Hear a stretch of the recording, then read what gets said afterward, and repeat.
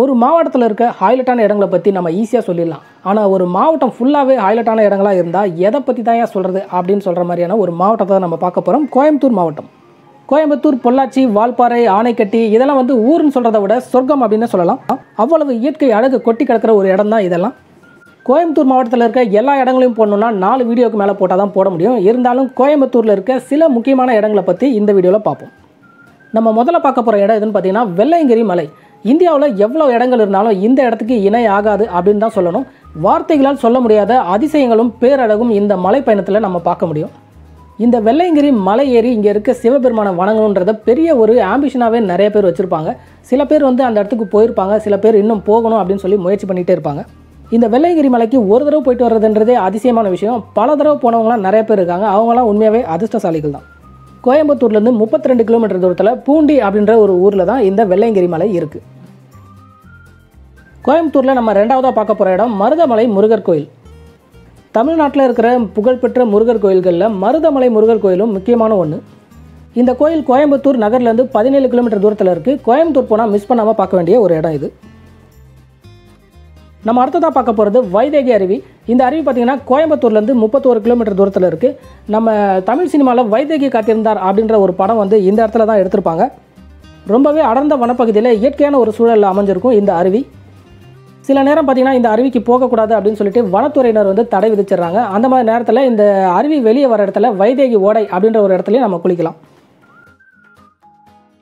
நம்ம அடுத்ததாக பார்க்க போகிறது ஒரு சூப்பரான இடம் பரளிக்காடு. இந்த இடம் பார்த்திங்கன்னா கோயம்புத்தூர்லேருந்து 70 கிலோமீட்டர், அதே மாதிரி காரமடையிலேருந்து 42 கிலோமீட்டர் தூரத்தில் இருக்குது. இங்கே வனத்துறை சார்பாக சூழல் சுற்றுலா அப்படின்ற ஒன்று நடத்தப்படுது. இந்த பரளிக்காடை பற்றி தனி வீடியோவை நம்ம பேஜில் போட்டிருக்கேன். அந்த லிங்கை கமெண்ட்டில் தரேன். அந்த வீடியோவை பார்த்து நீங்கள் பரளிக்காடை பற்றி முழு விவரங்களையும் தெரிஞ்சுக்கோங்க. நம்ம அடுத்ததாக பார்க்க போகிறது கோவை குற்றாலம். இந்த அருவி வந்து கோயம்புத்தூர் மாவட்டத்தோட குற்றாலம் அப்படின்னு சொல்லுவாங்க. அதனால தான் இது கோவை குற்றாலம். ரொம்பவே அடர்ந்த வனப்பகுதியில் இயற்கையான சூழலில் அமைஞ்சிருக்கும் இந்த அருவி. சுற்றுலா பயணிகளுக்காக நிறைய வசதிகள் இங்கே செஞ்சு கொடுத்துருக்காங்க வனத்துறையினர். இந்த அருவி பார்த்திங்கன்னா கோயம்புத்தூர்லேருந்து 37 கிலோமீட்டர் தூரத்தில் இருக்குது. இதுக்கு மேலே வந்து சிறுவாணி டேம் இருக்குது. அந்த டேம் வந்து கேரளா பார்டரோட போயிடுது. இந்த அருவிக்கு பார்த்திங்கன்னா ஜூனுக்கு மேலே தான் நல்ல ஒரு சூப்பரான சீசன் இருக்கும். நம்ம கோயம்புத்தூரில் அடுத்ததாக பார்க்க போகிறது ஆனைக்கட்டி அப்படின்ற ஒரு சிறிய அளவிலான மலை பிரதேசம். ஊட்டி, கொடைக்கானல் இதெல்லாம் போர் அடிச்சிச்சு அப்படின்னு நினைக்கிறவங்க இந்த ஆனைக்கட்டிக்கு போகலாம். இங்கேயும் ரொம்பவே அழகான இயற்கை காட்சிகள்லாம் நிறையவே இருக்கும். ஆனைக்கட்டி பார்த்திங்கன்னா கோயம்புத்தூர்லேருந்து 30 கிலோமீட்டர் தூரத்தில் இருக்குது. இங்கே பயோபியர்ஸ் நேச்சர் பார்க் அப்படின்னு சொல்லி ஒரு சூப்பரான ஒரு பார்க் கூட இருக்குது. நம்ம கோயம்புத்தூரில் அடுத்ததாக பார்க்க போகிறது கோயம்புத்தூர் நகருக்குள்ளே இருக்கிற ஜிடி நாயுடு கார் மியூசியம். நம்ம பார்க்கவே முடியாத பல வகை பழமையான கார்களை இங்கே பார்க்கலாம். இந்த மியூசியம் பார்த்திங்கன்னா கோயம்புத்தூர் பஸ் ஸ்டாண்ட்லேருந்து 3.5 கிலோமீட்டர் தூரத்தில் தான் இருக்குது. கோயம்புத்தூர் போனால் மிஸ் பண்ணாமல் பார்க்க வேண்டிய இன்ட்ரெஸ்டிங்கான ஒரு இடம் இது. நம்ம அடுத்ததாக கோயம்புத்தூர் நகருக்குள்ளேயே பார்க்குற இன்னொரு இடம் பார்த்திங்கன்னா இன்செக்ட் மியூசியம். அதாவது பூச்சிகளுக்குன்னு தனியாக ஒரு மியூசியம் வச்சுருக்காங்க. இது உண்மையாகவே வித்தியாசமான அனுபவமாக இருக்கும். பூச்சிகளுக்கு அப்படின்னு தனியாக மியூசியம் இருக்கிறத நான் இங்கே தான் பார்த்துருக்கேன். கோயம்புத்தூர் பஸ் ஸ்டாண்ட்லேருந்து சரியாக ஒரு 6 கிலோமீட்டர் தூரத்தில் இருக்குது இந்த மியூசியம்.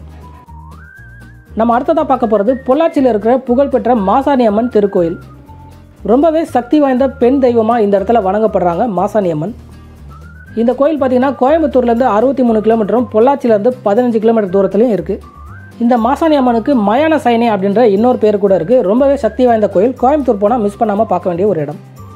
நம்ம அடுத்ததாக பார்க்க போகிறது பொள்ளாச்சியிலேருந்து வால்பாறை போகிற வழியில் இருக்கிற ஆழியாறு அணை. இந்த ஆழியாறு அணை பார்த்திங்கன்னா நிறைய சினிமா படங்களில் வரும். அந்த அளவுக்கு ரொம்ப அழகான ஒரு இடம். இந்த ஆழியாறு அணை பார்த்திங்கன்னா கோயம்புத்தூர்லேருந்து 70 கிலோமீட்டரும், அதே மாதிரி பொள்ளாச்சியிலேருந்து 24 கிலோமீட்டர் தூரத்துலையும் இருக்குது. பொள்ளாச்சியிலேருந்து வால்பாறைக்கு போகிற யாருமே வந்து இந்த இடத்த மிஸ் பண்ண மாட்டாங்க. அவ்வளவு இயற்கை அழகு சூழ்ந்த ஒரு இடம் இது. நம்ம அடுத்ததாக பார்க்க போகிறது ஆத்துப்பாறை அப்படின்ற ஒரு சிறிய அளவிலான அணைக்கட்டு. இந்த ஆத்துப்பாறை அணைக்கட்டில் பார்த்திங்கன்னா நிறைய சினிமா படங்கள் எடுத்திருப்பாங்க. வின்னர் அப்படின்ற படம் கூட இந்த இடத்துல தான் எடுத்திருப்பாங்க. இந்த ஆத்துப்பாறையை பற்றி தனியாக ஒரு வீடியோவை நம்ம பேஜில் போட்டிருக்கேன். இதை பற்றின முழு விவரங்களை அந்த வீடியோவை பார்த்து தெரிஞ்சுக்கோங்க. லிங்க்கை வந்து கமெண்ட்டில் தரேன். நம்ம அடுத்ததாக பார்க்க போகிறது குரங்கு நீர்வீழ்ச்சி. இது பார்த்திங்கன்னா ஆழியாறு டேம்லேருந்து ஒரு 5 கிலோமீட்டர் தூரத்தில் தான் இருக்குது. ட்ரையான சம்மர் சீசனில் கூட இங்கே ஓரளவுக்கு தண்ணி வந்துக்கிட்டு தான் இருக்கும் அப்படின்னு சொல்லுவாங்க. ஸோ பொள்ளாச்சி, வால்பாறை இங்கெல்லாம் போனீங்கன்னா மிஸ் பண்ணாமல் பார்க்க வேண்டிய ஒரு அருவி இது. நம்ம அடுத்ததாக பார்க்க போகிறது கோயம்புத்தூர் மாவட்டத்தில் இருக்கிற ஒரு சொர்க்க பூமி அப்படின்னு சொல்லலாம், வால்பாறை. ஊட்டி, கொடைக்கானல் இதெல்லாம் தூக்கி சாப்பிட்ற அளவுக்கு இருக்கிற ஒரு சூப்பரான ஒரு இடம் தான் இந்த வால்பாறை. வால்பாறையில் இருக்கிற சுற்றுலா இடங்களை பற்றி ரொம்ப சிம்பிளாக சொல்லிட முடியாது. இங்கே நிறைய இடங்கள் இருக்குது. ஸோ இதை பற்றி தனியாக ஒரு வீடியோ கண்டிப்பாக நம்ம விரைவில் பார்ப்போம். பொள்ளாச்சியிலேருந்து 65 கிலோமீட்டர் மலை மேலே பயணம் பண்ணோன்னா இந்த வால்பாறைக்கு போயிடலாம். நம்ம அடுத்ததாக பார்க்க போகிறது கோயம்புத்தூர் நகருக்குள்ளே இருக்கிற வஉசி வன உயிரியல் பூங்கா. நம்ம சென்னையில் இருக்கிற வண்டலூர் ஜூ மாதிரி தான் இங்கே கோயம்புத்தூரில் இந்த ஜூ. விலங்குகள், பறவைகள், அப்புறம் குட்டி ட்ரெயின் இதெல்லாம் இங்கே இருக்குது. கோயம்புத்தூர் பஸ் ஸ்டாண்ட்லேருந்து வெறும் 2 கிலோமீட்டர் தூரத்தில் தான் இருக்குது இந்த ஜூ. நம்ம அடுத்ததாக பார்க்க போகிறது கோயம்புத்தூரில் இருக்க ஃபேமஸான ஒரு தீம் பார்க் பிளாக் தண்டர். இந்த பிளாக் தண்டர் பார்த்திங்கன்னா கோயம்புத்தூர்லேருந்து ஊட்டி போகிற வழியில் மேட்டுப்பாளையத்தில் இருக்குது. 40 கிலோமீட்டர் தூரத்தில் இருக்குது கோயம்புத்தூர்லேருந்து. அடுத்ததாக பார்க்க போகிறது கோயம்புத்தூரில் இருக்கிற இன்னொரு தீம் பார்க். இது வந்து கோவை கொண்டாட்டம் அப்படின்ற ஒரு தீம் பார்க். இந்த தீம் பார்க் கோயம்புத்தூர் பஸ் ஸ்டாண்ட்லேருந்து 14 கிலோமீட்டர் தூரத்தில் இருக்குது. கோயம்புத்தூரில் அடுத்ததாக பார்க்க வேண்டிய இடம் எதுன்னு பார்த்தீங்கன்னா பட்டீஸ்வரர் திருக்கோயில். இந்த கோயில் பார்த்திங்கன்னா கரிகால சோழனால் கட்டப்பட்டது. ரொம்பவே பிரம்மாண்டமாகவும் ரொம்ப அழகான ஒரு கோயில் இது.